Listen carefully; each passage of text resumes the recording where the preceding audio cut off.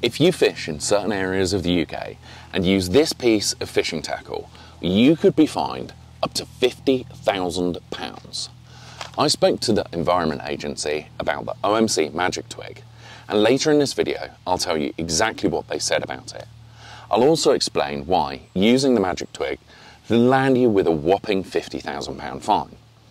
But first, let's just summarise why this product has been one of the most controversial and contentious pieces of fishing tackle launched in recent years. You see, carp fishing has come on leaps and bounds in the last 30 years, and fish care for many is now the priority. The invention of the lead clip by Kevin Nash in 1992 was seen as a pivotal advancement in carp rigs. As Kevin explains in this next video, the lead clip was essentially designed to solve the problem that the Magic Twig is reintroducing. A lot of anglers were just using link clips to clip the lead onto the swivel.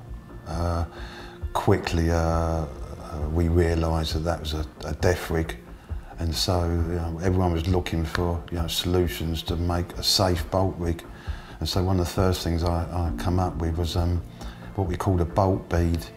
It was a bead, it was like T-shaped. It had a lug on one end, then a piece coming down the middle with a hole in it to fix the lead for a link clip, and then another lug on the other. So the lug on the left, you put a little bit of tube over that and slip that over the swivel. So if fish got tethered, it'd just pull the lead off and slide up the line. The lug on the right was if you was going to use anti-tangle tube. So you slid the anti-tangle tube up there, and it worked on the principle that if your line was cut, if a fish was snagged and your line cut, the lead would just slide up the line and fall off. The first major advancement in fish safety, I think. Essentially what I developed there was an early version of what's now referred to as a lead clip, a Nash product. We're very proud of it.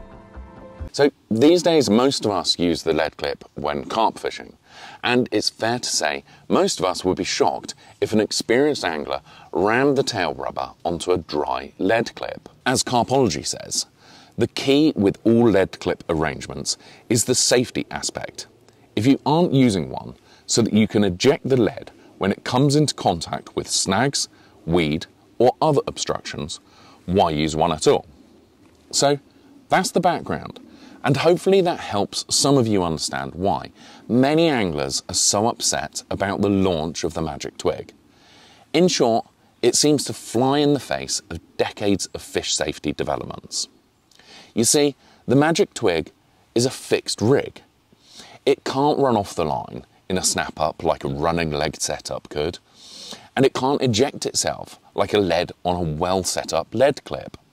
Even something like a chod rig that is often attached to a fixed lead should be set up so that the bead that holds the hook length in place can slip off the end of the line, releasing the fish from towing around the lead. But the Magic Twig, well, that's just fixed to the line, meaning that if there was a snap up above the lead clip, this is what a fish would be towing around behind them. And if you want to see the consequences this could have for a tethered fish, then at the end of this video, I'll pop up a link to another video that I've made.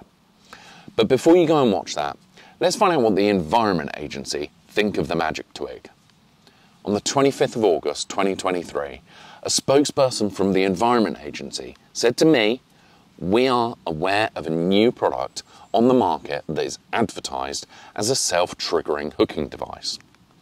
We are considering the risks such devices may pose to fish stocks, and we will work with fisheries to make a decision as to whether any additional regulatory control is required." They also provided me with this background briefing. Number one, the use of any device designed to hook a fish automatically is prohibited in angling bylaws for the Thames catchment. Number two, fisheries and clubs are free to allow or prohibit this product on their waters as they see fit.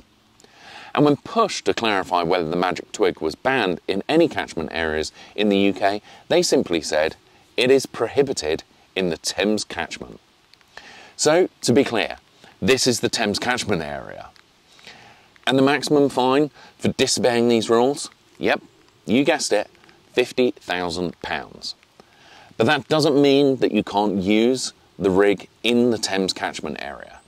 If you're fishing a private water, say a club lake or a day ticket venue, and they allow the use of the twig, then, as the EA explains in their background information, you can use it. But given what I've outlined in this video, and the years of development that have gone into progressing the safety of fishing, maybe you'll want to think carefully before deciding to tie this to your line.